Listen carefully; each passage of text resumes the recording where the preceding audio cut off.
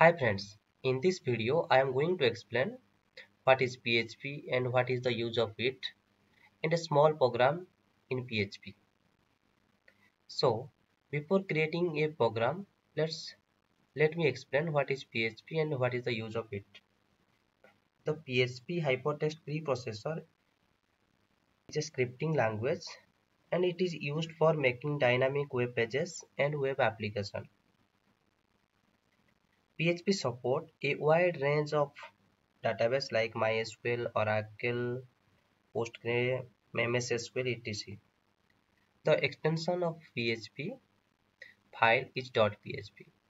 Okay, let's start with a small example.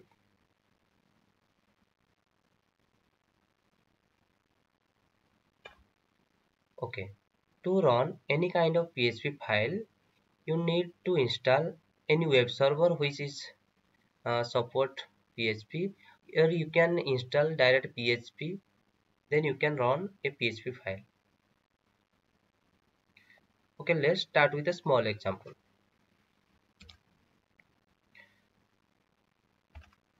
So to create any type of PHP file, first open the PHP tag, then close the PHP tag, then in between write echo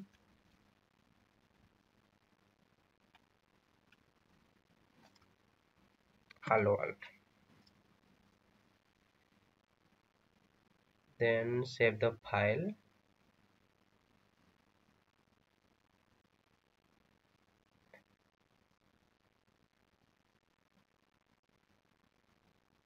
In the htdocs folder, first create a PHP file, first create a PHP folder, then inside the folder save the file name as hello world dot.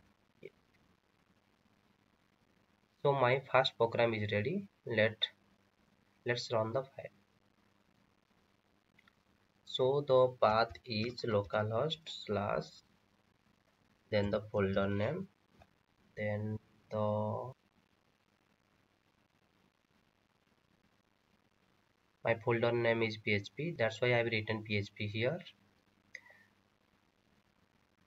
Then my file name is hello world, so I have to copy this and paste it here and add the extension .php. See, the hello world output is come.